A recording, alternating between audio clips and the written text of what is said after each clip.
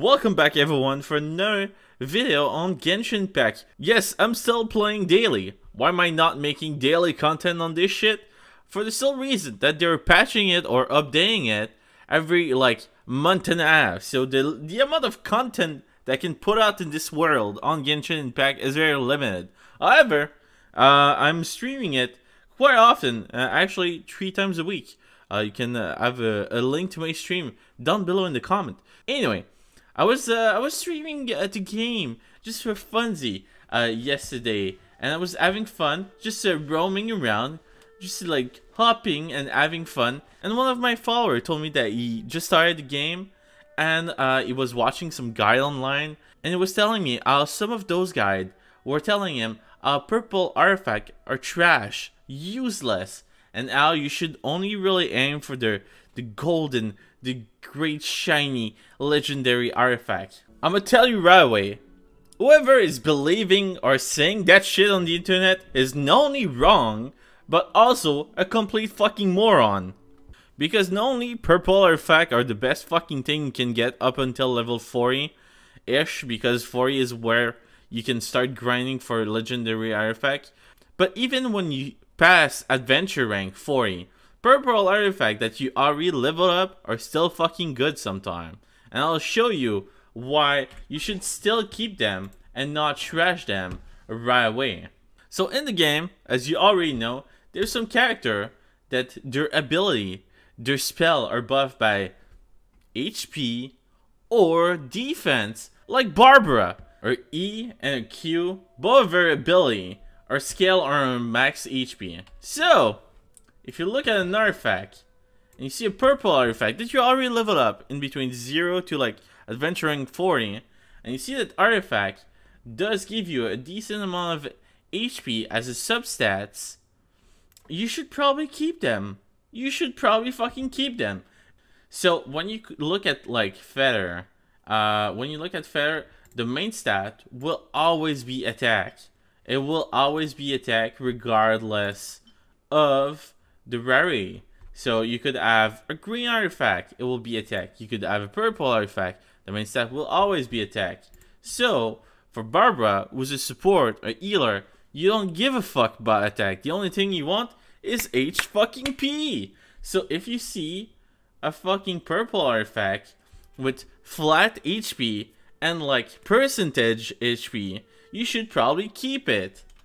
Unless you find another 5-star artifact that does give you flat HP and percentage HP as a legendary. That would be the only way you would change an artifact that's a purple one for a legendary one.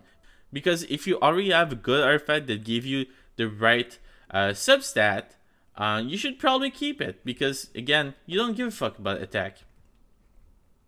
And I don't think I have one on Barbara. I think, yeah, she doesn't even have HP. She has flat HP, but she could have better substat. But I also have Noelle. Both of her fucking skill or scale on defense. So what do you want with Noelle? Defense. So now here comes a beautiful artifact that I think is just magic, pure magic. We have this beautiful artifact that I've got here. Obviously, again, the feather, the main stat will always be attack. We already know that.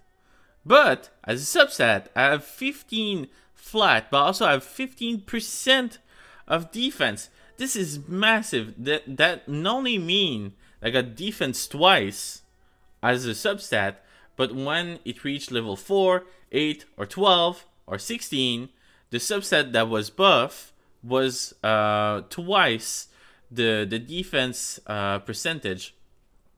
Which means that it's fairly unlikely that I get that. Again, either with a purple or a legendary artifact. It really doesn't matter. I doubt I'll be able to find another great artifact like that soon. Also a great artifact that match the set that I've got, because obviously what you want first is a good set.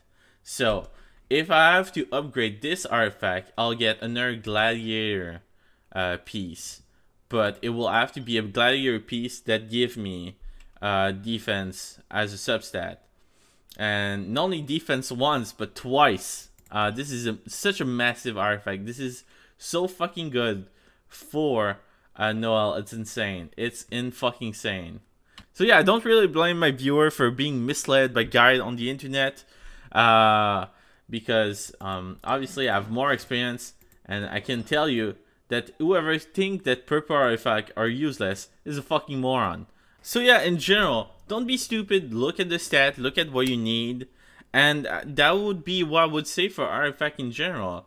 And after that, what would add on artifact in general is, I don't think there's any way you can really go wrong with artifact unless you start selling all of the artifact you're looting. This is some mistake that I've seen some people do, that I've heard some people do when you start the game. Some people think that like blue or green or like gray artifact are useless. You really need them to level up your artifact because it's the only way you can level up an artifact. So I don't think you can really fucked up when it comes to your artifact, not deeply. But keep in mind, never sell any artifact. I would pretty much say to everyone not to sell pretty much anything in this game.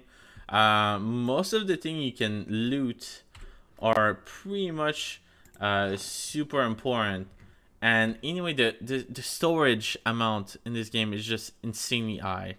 I've been playing since day one, and I'm only at 8,000 load out of 30k, which is fucking insane. And there's a lot of shit that I can just like throw down the garbage, throw down in the bin. It's insane the amount of space that I've got.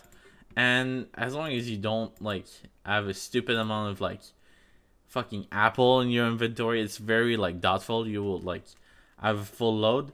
So yeah, never sell anything, especially artifact. And since I'm talking about artifact, might as well give you some more bonus information, bonus tips and tricks that I think is really useful. When it comes to artifact, again, first read your character talents, see what they need, see what is really good to have to build on those characters, and after that, make the decision of what you need.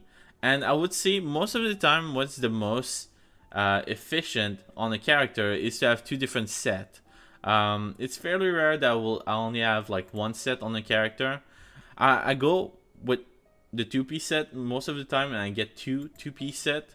And sometime, I don't want to say sometime, but there's actually an exception in this game. There's those little crown right here, and those crown are 1-piece set.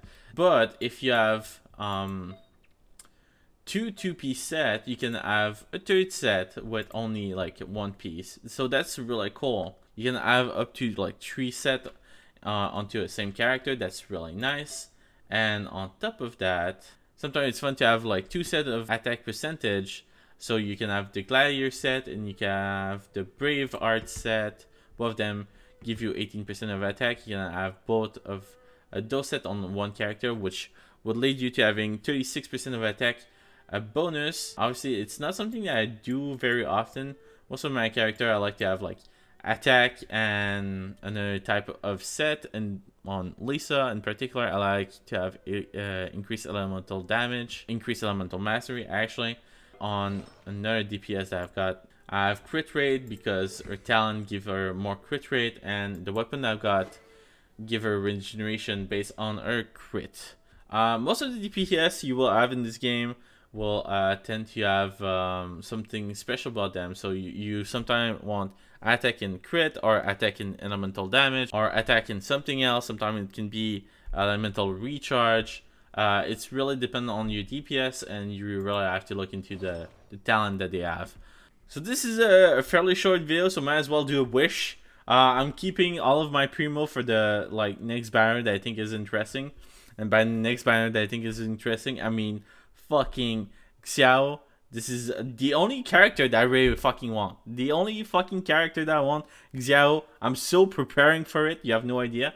But in the meantime, I got 10 of these shit that I quite afraid. So might as well do a pull. Let's see what we can get.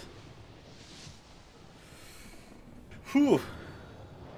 So no fucking legendary. Again, no fucking legendary. I will never get a fucking legendary. It's insane. Never. It's fucking insane. The game doesn't like me whatsoever.